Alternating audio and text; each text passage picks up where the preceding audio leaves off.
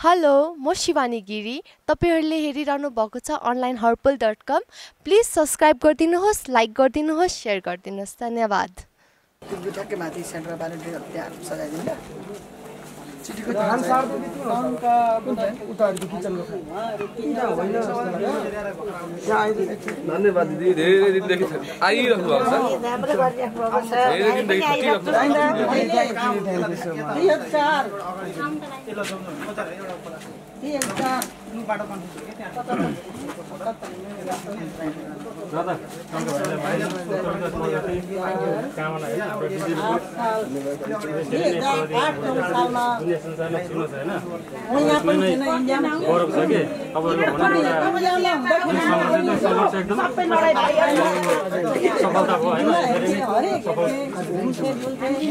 त्यस बेला मैले गाना पनि त्यसै बनाउनु भएको छ एकदम संसारलाई छुने रुवाउने फोटो खिच्दिनु न हामीलाई एउटा धार्मिक रबजी यहाँ आउँदाखेरि फुका दाइको मोबाइलबाट फोटो खिच्दिनुस् न अहिले पनि मलाई अलिअलि आउँछ दिदी त्यहाँ बस्नु भाइहरुको छेउमा बस्नु त तपाईले आउनु आमा आउनु हुन्छ बस्नु त्यसरी आमा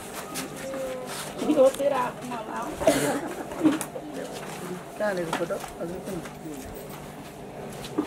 को पर्नु भयो यो क्यामेरा देखिनु त्यो पर्यो अरु परेन है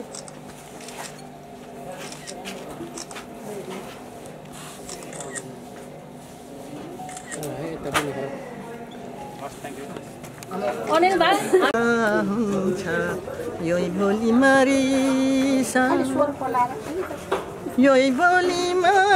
यही बोलीमा रसा हुन्छ यही बोलीमा रिसा यही बोलीमा अमृत हुन्छ यही बोलीमा विषा यही बोलीमा रसा हुन्छ यही बोलीमा रिसा यही बोलीमा अमृत हुन्छ यही बोलीमा विषा सानो बिरुवा छ हाम्रो यो बच्चा हजुर असु विष नछरू साथी विष नछरू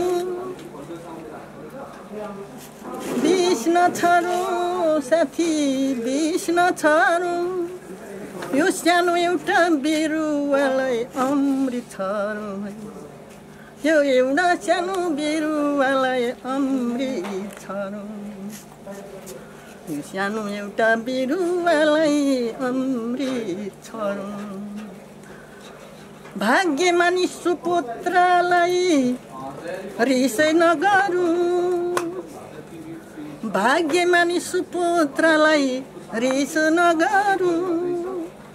फलौँ फुलौँ हाम्रो नेपाल असु सानो भाइलाई त्यति त्यस्तै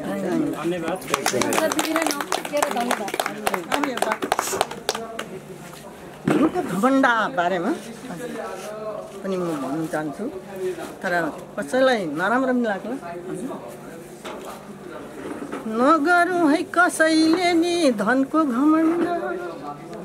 नगरौँ है कसैले नि धनको घमण्ड सबैसँग प्रेम गरिराखौँ सम्बन्ध सबैसँग प्रेम गरिराखौँ सम्बन्ध धनी पनि नाङ्गै जान्छ गरिब पनि नाङ्गै धनी पनि नाङ्गै जान्छ गरिब पनि नाङ्गै बाँचुन्जेली बाँचुन्जेली बाँचुन्जेली खै फेरि बिर्सिहाल्छु त धनी पनि नाङ्गै जान्छ गरिब पनि नाङ्गै धनी पनि नाङ्गै जान्छ गरिब पनि नाङ्गै बाँचुन्जेली मिलिजुली बसौँ सँगसँगै आउँदैन त उहिले जस्तो हुँदैन ए मेरो त साँच्ची परिचय नदिनु म त अहिले 72 वर्षमा छु बाबु आशीर्वाद दिनु आएको म 72 वर्ष भएँ मलाई म लेख्ने पढ्ने आउँदैन मलाई अलिअलि यस्तो रचनीहरू आउँछ अनि यस्तो राम्रो राम्रो काम गर्नु भएको ठाउँमा मलाई धेरै खुसी लाग्छ हाम्रो यो कामहरू हेरिरहनु भएको युट्युबमा हेरिरहेको युट्युबमा सुनिराखेको अनि त्यही त भन्दैछु म भक्त प्रहलाद हिरण्यको बाउ छोरा र हिरण्यको बहिनीको कथामा जोडिँदैछ तर त्यस्तो गर्नु हुँदैन यसलाई फलाउनु पर्छ फुलाउनु पर्छ भन्ने हाम्रो चाहिँ धारणा हो थ्याङ्क यू थ्याङ्क यू धेरै नै योगदान छ नि हाम्रो टङ्क बुढाथोकीज्यूको होइन अब कस्तो भनेदेखि जुन हिजो त्यो अवस्थाको चाहिँ बालकलाई भन्न आज एउटा के बनाएको छ भने एउटा सुपरस्टार बनाइदिनु भएको छ त्यही बेलाको चाहिँ त्यो मलाई त्यो आएको नि त चलचित्र कथामा जोडिएको जस्तो लाग्यो क्या मलाई यो एउटा कस्तो भनेदेखि हिजो जन्मिँदैखेरि भनौँ न के भनेदेखि नि अशोकले टङ्कलाई भेट्नुपर्ने टङ्कले चाहिँ अशोकलाई भेट्नुपर्ने त्यो के भन्दै भगवानले जोडाएर पठाएको के मैले चाहिँ के भाइ यसो भनेको अशोक मन्दिर हो टङ्क भाइ भगवान हो भक्तजनले चाहिँ के गर्ने हो छुटाउनु सक्ने कि नसक्ने भनेको क्या मैले चाहिँ साँच्चै भन्नु भने संसारमा सबैलाई चाहिँ एउटा आँखा खुल्ने मौका दिनुभएको हुनाले टङ्क भाइलाई साँच्चै भनौँ भने म चाहिँ अनि आएको छु आफ्नो युट्युबमा हेर्छु टङ्क भाइलाई कति सताएको छ पहिले त अब धेरैजना हुनुहुन्थ्यो एकदम धन्यवाद दिनु आउँथेँ म तर पनि पछि गएर के भयो यही हो कथा कहानीहरू कता कता के हामीले के अरे भनौँ न हामीले नै सहयोग गर्नुपर्छ कि हामीले भनौँ न 1 लाख नै काफी हुन्छ राम्रो काम गर्नेलाई त खुट्टा तानिहाल्छ मान्छेले तर बिस्तारो बुझ्ने हो सबै अटाउने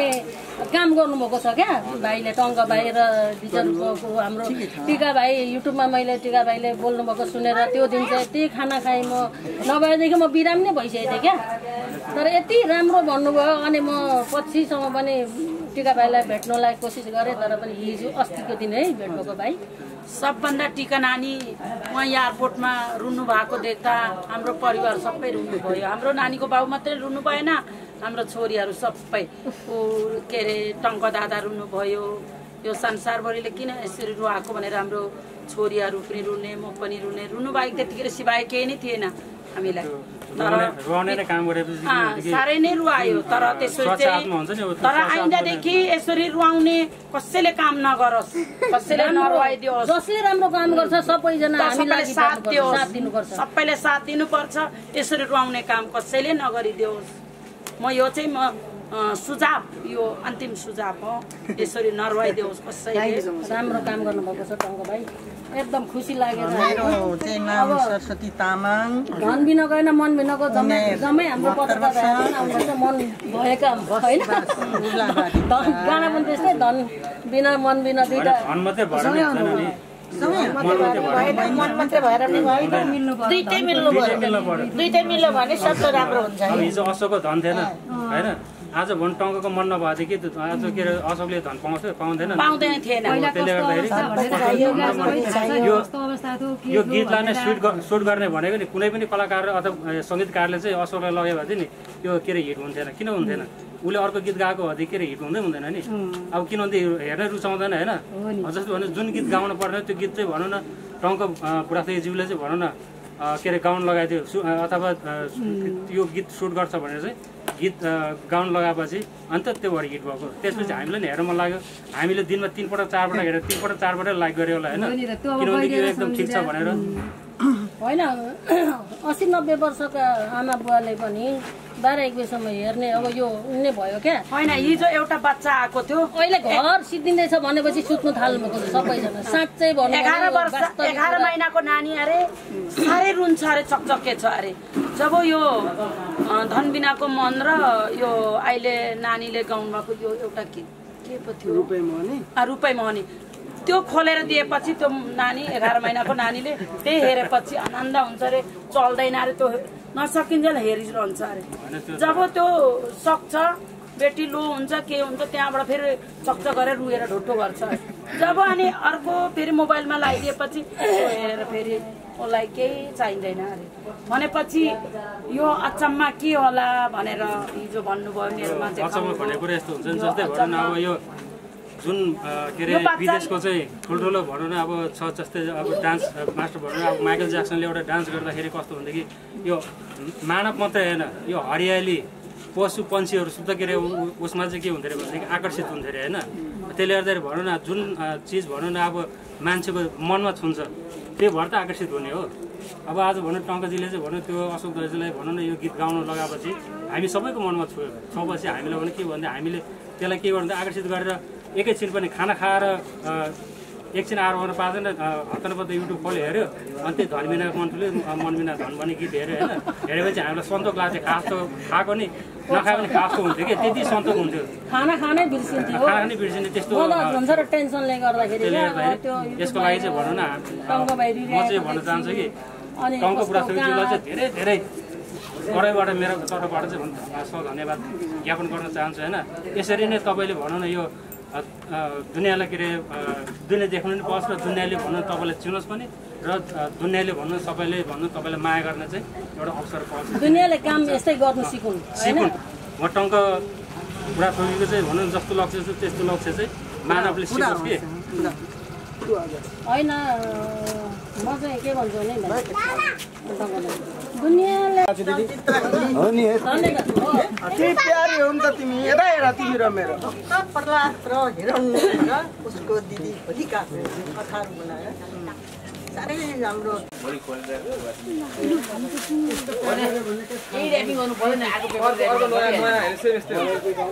यहाँहरू कसैले हाम्रो च्यानल अनलाइन हर्पललाई सब्स्क्राइब गर्नुभएको छैन भने आजै सब्स्क्राइब गर्नुहोला र सँगै रहेको बेल आइकनलाई पनि दबाउन नभुल्नुहोला।